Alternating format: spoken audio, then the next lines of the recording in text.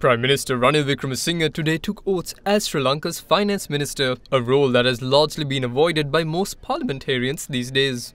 Given the uphill task faced by the country's finance minister at present, it isn't a position most people would rather touch, even with the proverbial barge pole. Even the opposition seems to not be too keen on taking up the challenge without complete control over policy through a national government and key changes to the executive. With progress on debt restructuring talks having hit major delays in terms of confirming the appointment of key financial and legal advisors to represent the government, Sri Lanka's road towards any financial assistance from the International Monetary Fund has had a very late start.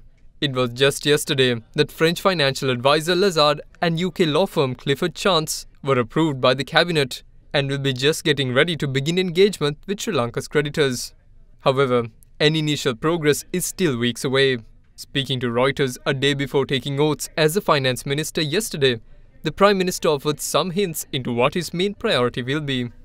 With the interim budget, it's just of cutting down expenditure, cutting to the bone where possible and transferring it to welfare. We know it's going to be difficult, that's why we are looking at relief, at least a 2-year relief program. There will be interim budget. We cut off all the development work and put more money in. One is to ensure that we can pay the higher interest rates, and secondly to ensure that there's more money for the affected people. But that alone won't do. So we will have to look at some help from our friends abroad, ensure there's sufficient food. We will require more rice. There's going to be a shortage of flour globally. These are some of the issues that we will face here. We have no rupee revenue, and now we have to print another trillion rupees. So you can see how inflation will have an impact. We are working out our strategy, speaking to the friendly countries. China is now coming in with some assistance. I think they are giving money to get medicine. I hope to meet the Chinese ambassador next week to have further discussion.